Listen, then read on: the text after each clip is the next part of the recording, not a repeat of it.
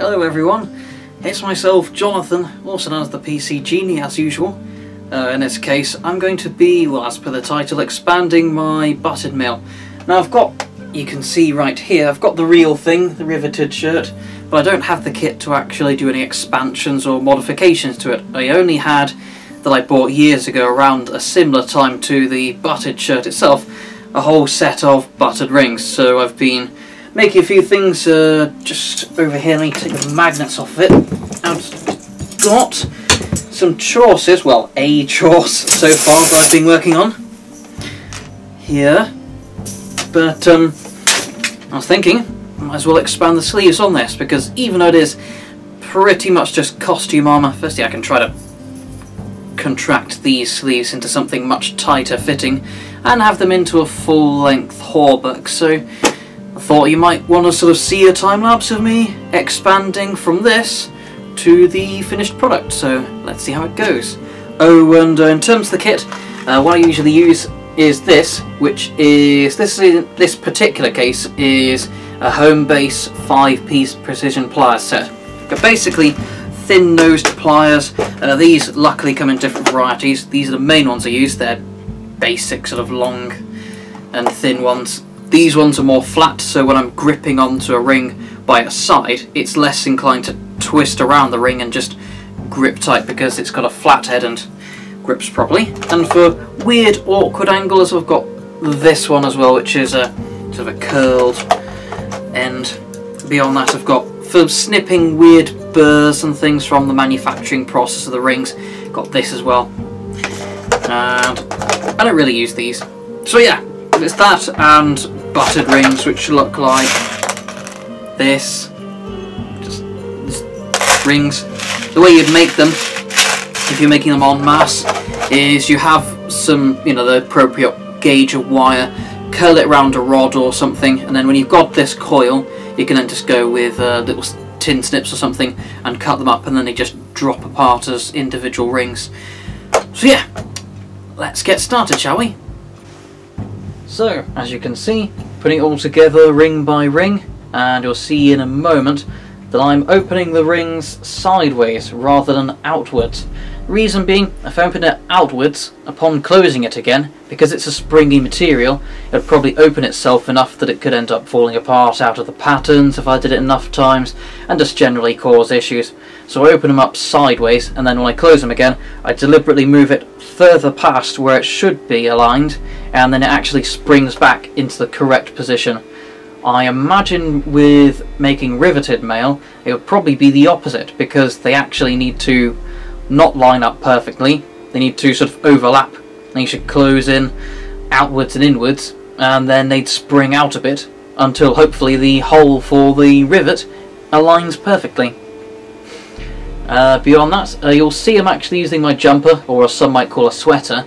The reason being, it's, well, I'm there with it in the arm of the mail, so that rather than looking at two layers at once, I'm actually just looking at the one layer which is relevant to what I'm modifying at the time, as opposed to having to sort of use guesswork and try to look at both layers at once. And you'll actually see in a few minutes when it does a sudden cut. That's actually when I move the actual sleeve of the jumper and of the mail shirt to do another section of it, because I don't want just a rectangle hanging out from there. It does turn out in the end I didn't get the arm finished all the way to 3/4 or a full sleeve, because it was just taking so long. It takes literally thousands of rings to make a shirt, and frankly the daylight disappeared before I could even make, you know, that much progress on it. At least it still shows the process of the whole thing being made. So like I say, it goes into the usual 4-in-1, so then with that I'm actually sort of having a sort of 2-in-1 going on at the edges, because of course there'll be rings on their own on the outside edge. And another thing worth mentioning is that sometimes you'll see a degree of triangulation start to happen, and there's a bit of experimentation you have to do and practice with mail. You actually have to, in the end, do sort of 3-in-1s, and occasionally might even have to do a lone mail ring in another mail ring, and then fix a part of the pattern later with different rings. So again, it does require a fair bit of patience and sort of memory and understanding, and it's one of those things that gets better with practice.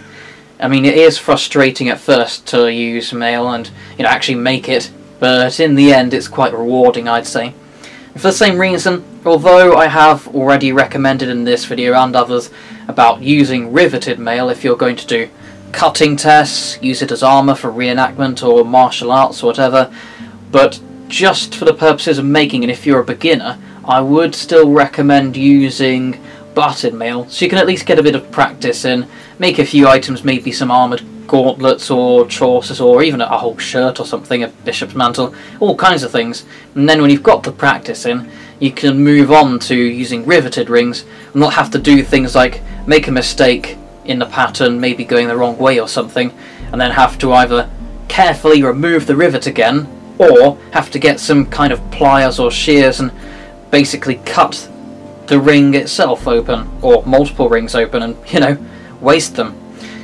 So yeah, again, it's good for beginners, and actually I've looked in places like this website called Maille, which stands for Maille Artisans International League, and that place has got other weaves as well, so stuff like box weave and Persian twisty things and dragon scale, basically all sorts of complicated patterns that actually could be very useful for making things like jewellery, even with butted rings. In fact, I think a lot of times they do just use butted rings because it's just expected to hold up under its own weight and under normal movement, as opposed to going up against weapons. But it's a fascinating resource, and even if you're looking at making armour, I have found quite a lot of useful information on there. And heck, maybe sign up and partake. Honestly, I'm not being paid for this. They don't even know I'm saying this. But anyway, yeah, it's a useful resource anyway. Now, as you can see from the way the Maille weaves together, that's one of the things. I think the name Chainmail, although some people don't like it, I personally think it's okay because, well, we all know what a chain is, you know, like your standard chain, and then Maille is apparently French for net. And that's about right. It's a net of this sort of chain material. That accurately summarises what it is. It's one of the things that makes it so flexible, because with each ring, the holes in the middle and the way they've got a bit of give and they can move around on each other, it helps with the fact that it makes it completely flexible. Solid armours, you know, things like if you had hardened leather or steel plates or anything else like that, normally they come in large segments and you've just got to have manoeuvrability or flexibility in between in joints and bits. Excuse me, often leaving things like gaps. And this is something, again, I've discussed in another video, but it's worth mentioning again. Because with Maille, because of that give, even with it taking a whole shirt and covering areas like inside the elbow, the armpits and the rest, it's got that nice bit of coverage still. And that's one of the things that makes it useful, so that rather than in some armours where you have these gaps where basically you've got exposed flesh and can get quite seriously injured, instead with something like Maille you can cover important areas. So yeah, that's Maille in general.